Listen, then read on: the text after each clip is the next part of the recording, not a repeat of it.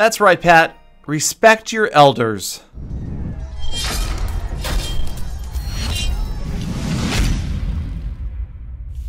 What is up, fellow fans of Clash Royale? It is here. I know you guys have been asking for it. The Night Witch challenge is upon us, and it's a draft challenge.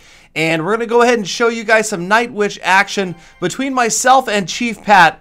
Now, of course, you might see slightly different battles over on Pat's channel. I'm assuming you'll already subscribe, but if you don't, make sure you sub, make sure you check out those battles, and make sure you comment down below that the only reason he won was because somebody came to the door. Alright? I had a good excuse. Okay, so let's check it out. You can see right here, I've got the Night Witch. Very excited to have the Night Witch, and man, let me tell you right away, she feels really good. I like her a lot. I think that she's going to be a lot of fun to use. Very versatile. Now, I kind of got a little crazy here, but this worked out pretty well. The old rocket and the Hog Rider right on the tower took out the Valkyrie for the most part. But now the Night Witch, the main thing about the Night Witch is the fact that she does not do the splash damage that the regular witch does. So she does some pretty good melee damage with that staff of hers, but she doesn't do splash, so she's not going to be effective against, say, minion hordes, skeleton armies, things like that, except for her bats. Now the bats, I really love the animation. They almost look like a biting animation, like they're snapping or biting at their opponents. Very, very cool, and I'm so excited to finally see the Night Witch coming to the game. It's just going to be a lot of fun, and unfortunately, whether I can unlock her or not in a real 12-win challenge remains to be seen. But heck, if I could beat Chief Pat fair and square, and I did, then hopefully I can win 12 out in the real world. So it really, it comes down with these draft challenges to card choice.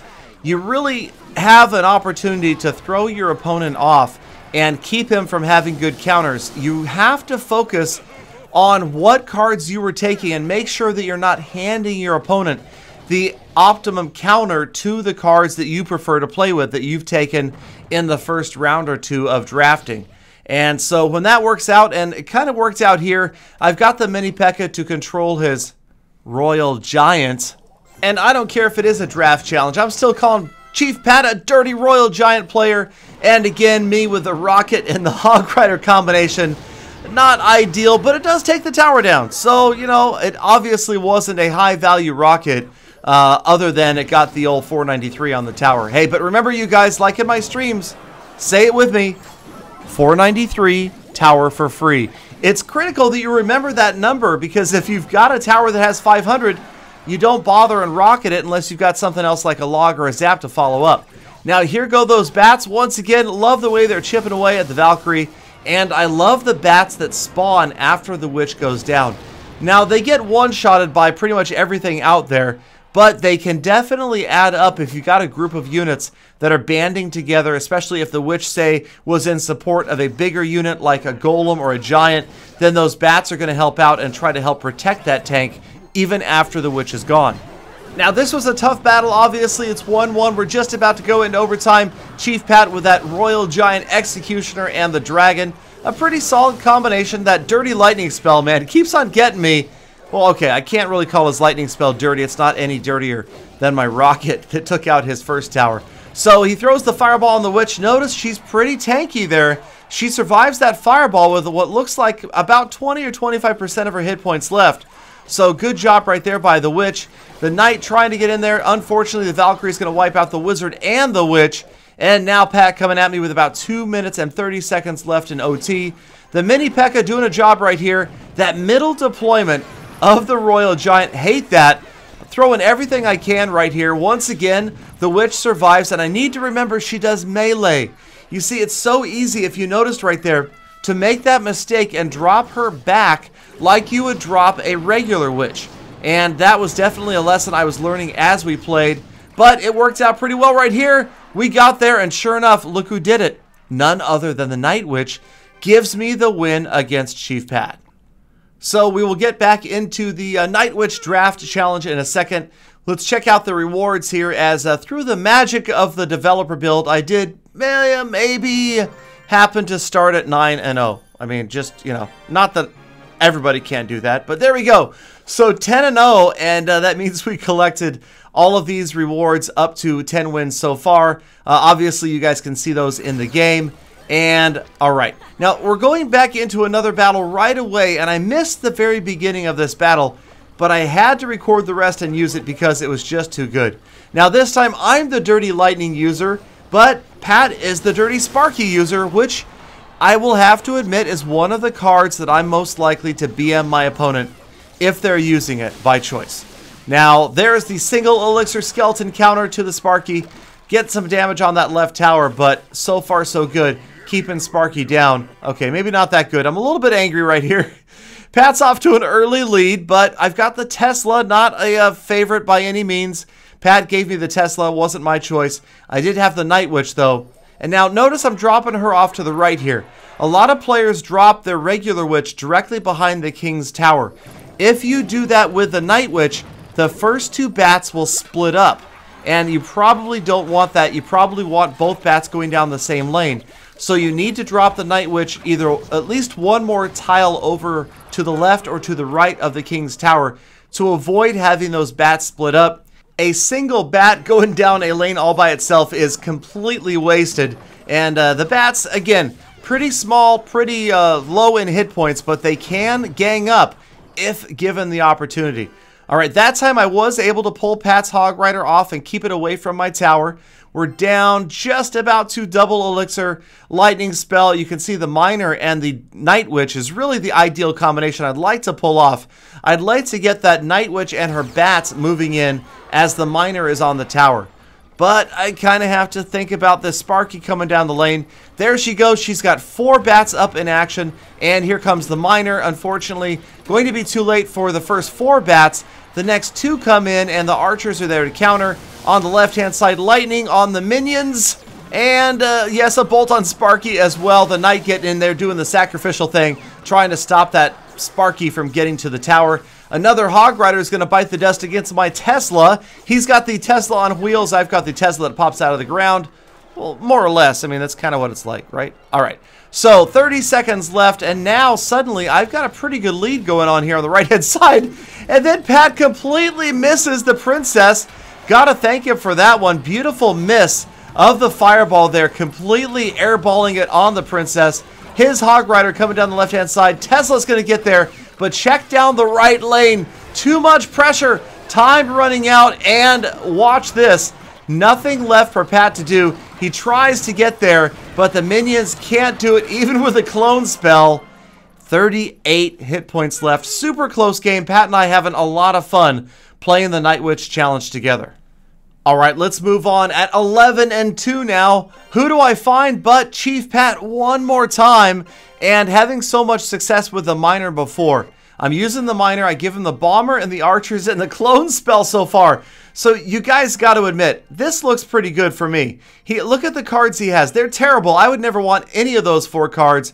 Really happy with my cards so far. Would love to get a rage spell in there, Balloon Rage. Nothing better than that. But we'll see. We've got the Night Witch. We've got the miner. The zap spell, well, you know, zap, not ideal anymore these days. But you know what? Maybe the zap spell is going to have some use against those one-shottable bats. And how about this, you guys? Chief Pat becoming a Royal Giant expert? Okay, now there's the mistake. You can see I was just talking about it in the last battle. The Night Witch dropping that single bat down the left-hand side, completely wasted. Here comes the balloon on its way with the miner and the witch working their way in. He drops the prince to counter the witch, but the balloon is going to get there, and so did a couple of the bats. And look at all these bats, man. That tower is history. On the left-hand side, I'm suffering some damage. Pat can do nothing but laugh. The princess stops kindly and accepts the fireball in the face. Very nice of the princess right there to help me out. And I get the Royal Giant down with about 2 minutes left. And a tower is already down. Pat can't believe it. 55 seconds in. But again, you guys, you got to remember, we were having a blast, having fun, trolling each other a little bit back and forth as we usually do. But don't let him tell you he wasn't trying. Okay? And do let him tell you that I got distracted on that other battle. But okay, so here comes his Royal Giant. This zap spell, well, ideally it would have come a little bit later as he clones a whole mess of stuff, but check out my Night Witch, man. absolutely just killing it. The Night Witch and the bats, she gets right on that tower. Remember, only melee damage. And quickly, the balloon is there as well. So suddenly, things are not looking so good for Pat. Overkill fireball on what used to be a tower and a princess. And yeah, so I had to thank Pat. I mean, come on, you know, this doesn't really count as true BM, you guys, because Pat and I are always having fun. You know, BM against a stranger is a different thing. Now, Pat goes with double prince. I pretty much figure I'm going to lose the left tower. So it's just a matter of trying to hold him off and making sure he doesn't make a 3-crown comeback on me here, which I would imagine was what he had in mind. Now, the archers are eventually going to get this tower down, but he's only got 50 seconds left, and he is going to go for 3. He drops the Royal Giant on the left-hand side. The princess tries to help out. Got to throw in the miner there. There goes the clone spell one more time, cloning the Royal Giant. Unorthodox, yes. But that's what we're talking about again, you guys. Just having fun. The very unusual cloned Royal Giant on the left-hand side. In comes the double prince push one more time. 20 seconds left. Look at all the damage on his King's Tower. Not a lot on mine yet. Bats all over the place. Look at that. 3, 6, 8 bats bursting out of that witch who spawned 4 and then several more when she went down. One more attempt with the cloned Royal Giant. Gotta love Pat for not giving up with this one. But time is going to count down. And yes, that is going to be win number 12. But before we go off and celebrate and open our chest, we have to look at the prettiest screen in the game. There it is. Galadon wins. Chief Pat loses. And again, he needs to learn to respect his elders. I'm sure that was a sincere well played from Pat. Okay, so here it comes. Win number 12, you guys. And some pretty good rewards. You obviously can see this chest is going to be equivalent of the Grand Challenge. There's the Night Witch. Love that screen. Oh, cannot wait to have her in my deck. She's going to be a lot of fun to play. Then we go ahead and open the Grand Challenge chest with 1,100 cards in it. And with these epics coming early, right here, I'm thinking it looks like this last card's going to be a legendary. And of course, it's the legendary mortars. 330 of them. Fantastic. Oh, well. Hey, at least it's the developer build. You guys are going to be playing it for real, and so am I. Thank you for sticking around all the way to the end. Make sure you check out Pat's video and remind him that somebody came to the door. And remember, you guys are not Gala fans. You're the Gala fam. Have a fantastic rest of your day, and I will see you back here again tomorrow for more full attacks.